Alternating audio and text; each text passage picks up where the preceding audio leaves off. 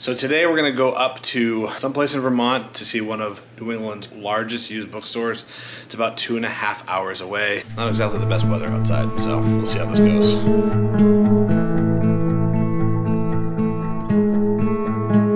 Once you get there, you can't miss the store. It's a big red building right on this main road. The store boasts 100,000 books in stock on the shelves and another 100,000 in inventory that you can buy online. The shelves are amazing. You need a ladder to get up them because they're so tall. There's just so many books. The prices are fantastic.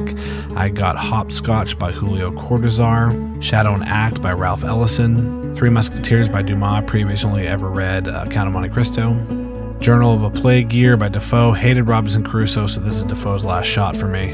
Nanjing Requiem by Ha Jin. I love East Asian literature, so really excited about this one. Some classic Kafka. I've only ever read Moby Dick, so try